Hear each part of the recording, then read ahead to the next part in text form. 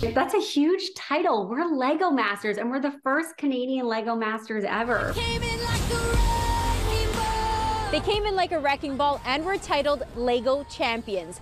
Della from Toronto, Ontario, and Stacey from Kelowna, British Columbia are the winners of this season's Lego Masters. The show is all about reminding us about how much, imagination we had as kids. And this is an opportunity to let that imagination truly run wild. We have access to over 5 million bricks on the show, and that just allows some massive and crazy creations to come to life. This bookshelf of childhood memories was their winning design. The duo says their Lego talents stemmed from a young age.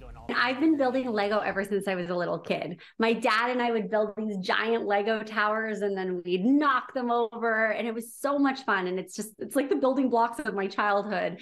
And then a couple years ago, I was working on a Lego set, and I didn't want to stop what I was doing. So I decided to live stream it on Amazon and Twitch. And my community just loved it. It brought up all these memories from their childhood. I would say I really never grew out of Lego. I've just loved it so much. Taking it even further, I had discovered an online Lego community where I was seeing all of these amazing things people were building. And that really inspired me to continue to push myself to learn how to build better. An interesting fact about these Lego Masters, this is their first time building together in person. A lot of people don't know this. It was our first time building together, minus the audition. We had only built virtually online. The way we met was through Amazon and Twitch. And so getting to be on the show was our real chance to build together and really develop that friendship.